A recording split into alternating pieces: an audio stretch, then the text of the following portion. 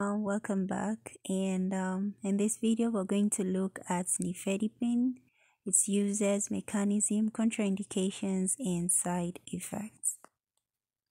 So what is nifedipine? It is a calcium channel blocker, and it's available under the brand names Adalat, Nifelat, and so many other brand names. Uses: it's used in the treatment and management of angina, hypertension, pulmonary hypertension. It also has off-label uses, which include its use in the treatment of Raynaud phenomena and anal fistures.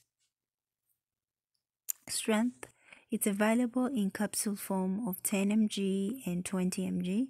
It's also available as an extended release tablets in 30 mg, 60 mg, and 90 mg.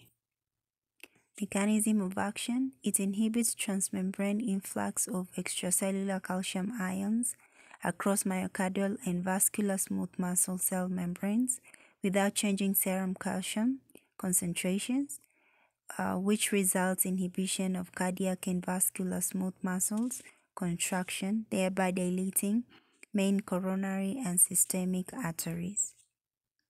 Contraindications: nifedipine should not be given to patients who are hypersensitive to it or other calcium channel blockers.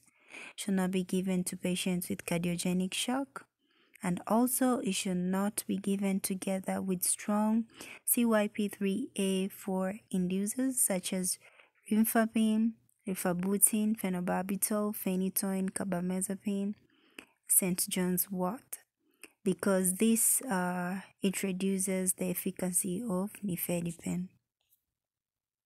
Side effects: most common side effects of nifedipine include dizziness, peripheral edema, flushing, heartburn, headache, nausea, mood change, muscle cramps, nervousness, cough, palpitations, wheezing, transient hypotension, urticaria, pruritus, constipation, chest pain, among so many other side effects. If you experience any one of these, let your healthcare provider know immediately.